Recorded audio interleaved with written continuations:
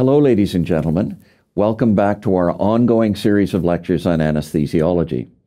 Today we're going to talk about regional anesthesia and analgesia, both how we can provide anesthesia for surgical procedures and how we can produce analgesia for postoperative pain management.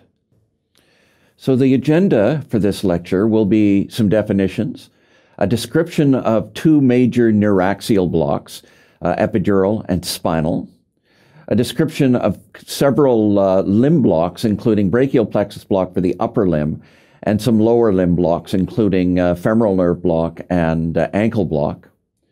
A very brief discussion of autonomic nervous system blocks for pain and diagnostic purposes, and then a somewhat more expanded discussion of intravenous regional anesthesia.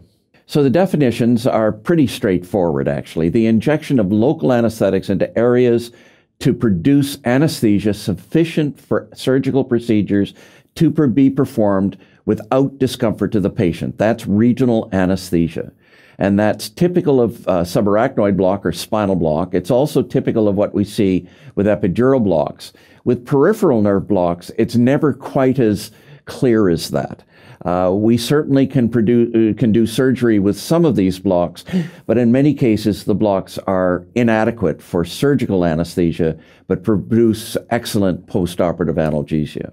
So regional analgesia is the injection of the same local anesthetic into areas of the body to produce analgesia for postoperative pain relief.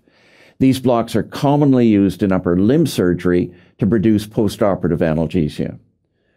Some of these blocks are sufficient to provide anesthesia for surgery, but the duration of surgery and the position of the patient during surgery results in them being used primarily for analgesia. So epidural anesthesia, and this is a slide to give you some idea of the anatomy of the spinal cord. And you will see as you look at the slide, on the lower portion of the slide is the dorsal spinous process of the vertebra.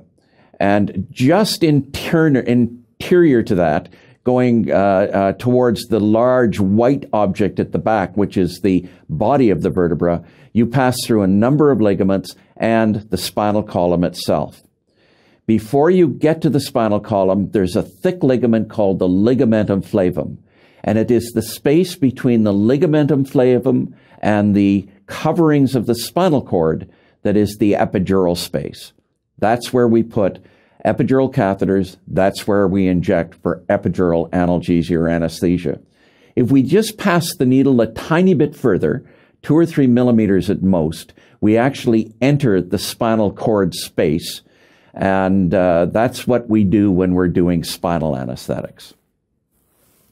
So the catheter is inserted between the ligamentum flavum and the dura of the spinal cord, which is really kind of a potential space. It's filled with fat and blood vessels. We can actually transport a catheter into that space, and we inject local anesthetics, usually quite dilute, into the space, and that can produce good analgesia to the lower half of the body.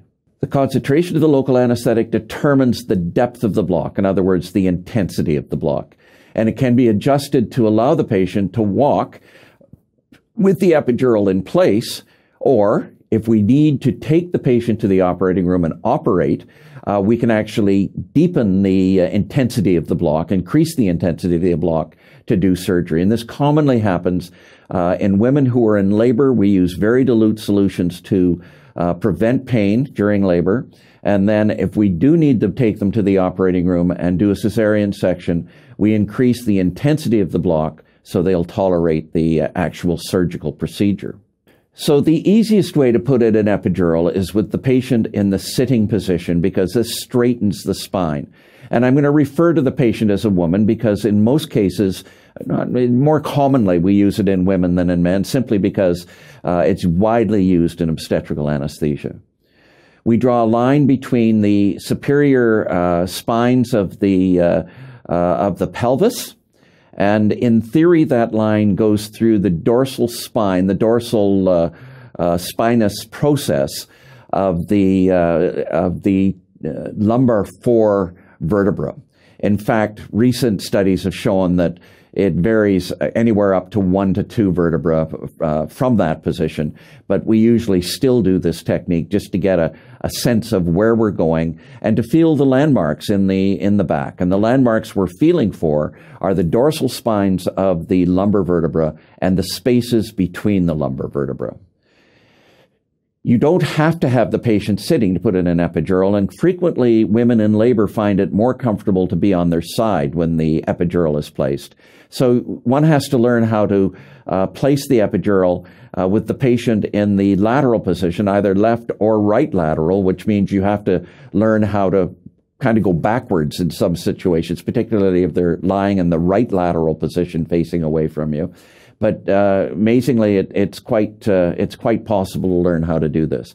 It's unusual to put the patient's head up or down, but sometimes patients will request this, and it certainly is possible to put in an epidural with the patient in those positions. So this is the needle insertion for the lumbar space, and this is the kind of epidural we place for labor and for lower abdominal or limb surgery. If you look very carefully at the diagram of the vertebra, you'll see that the dorsal spine, that portion of the vertebra that sticks out towards the back, is very short and straight in the lumbar region. So the needle is usually placed just under the dorsal spine, above the subsequent dorsal spine in the space, and slid in through the ligaments towards the epidural space.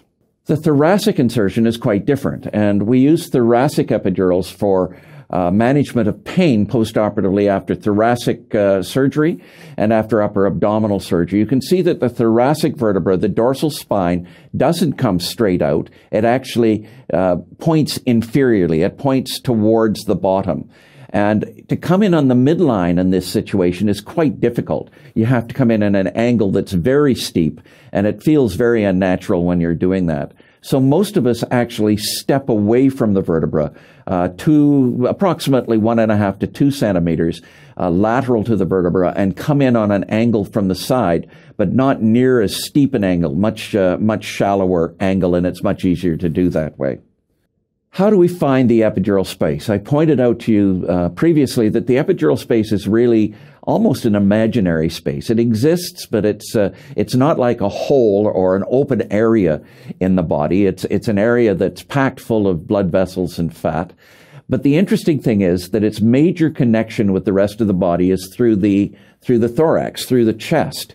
And because of that, it changes pressure in the same way as the pressure in the chest changes, and the pressure in the epidural space is lower than the pressure in surrounding tissues. So we can insert a needle.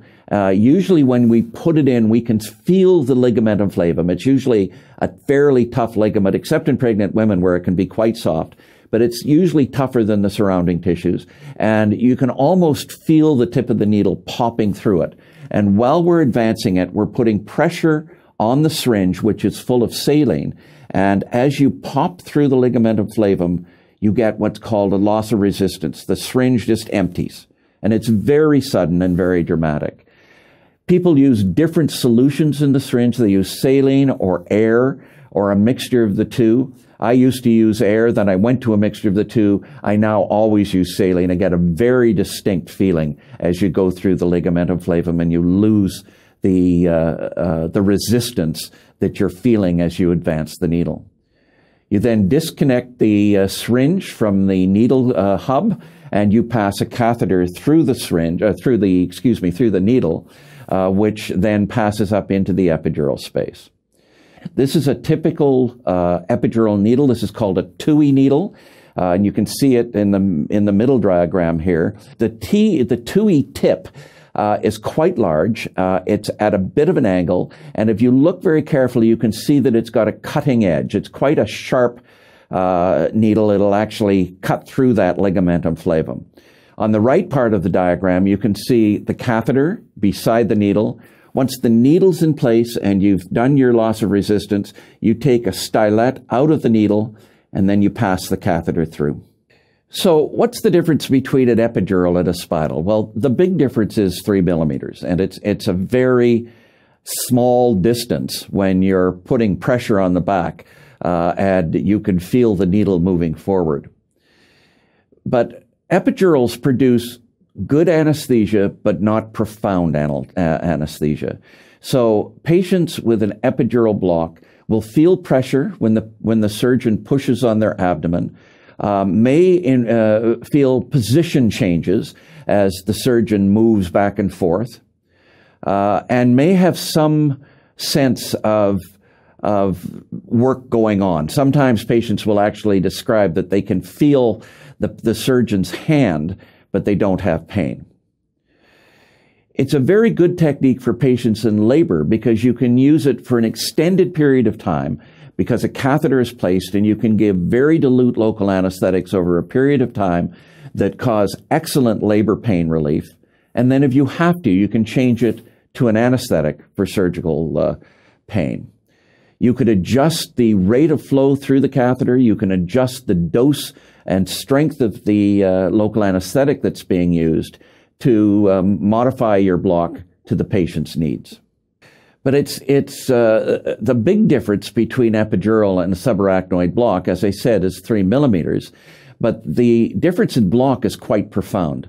The first thing is that when you get into the spinal space, the subarachnoid space, you're actually in the central nervous system. And you'll see in a picture I'm going to show you in a moment that you get cerebral spinal fluid dripping out of the needle. You do not place a catheter in this situation. You merely inject local anesthetic, sometimes with very dilute morphine or other narcotic, into the space. You get a very profound block. The patients have absolutely no sensation below the waist with this block. So those sensations of pressure or movement that I described for the epidural are absent in the case of a spinal. And for the ideal surgical situation, a spinal is actually superior to an epidural.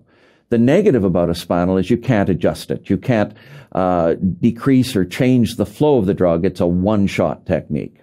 So this is what happens with a spinal. The needles we use for spinals now are very small needles, and I'll show a picture in a moment of what the tip of the needle looks like because there's been a dramatic change in the shape of these needles over the years. But the needles are small. They're very fine needles. They actually have to be put through an introducer. So the first thing we do is we put some local anesthetic in the patient's skin. We place an introducer in the position that we want to pass the spinal needle, and then we pass the spinal needle through the introducer.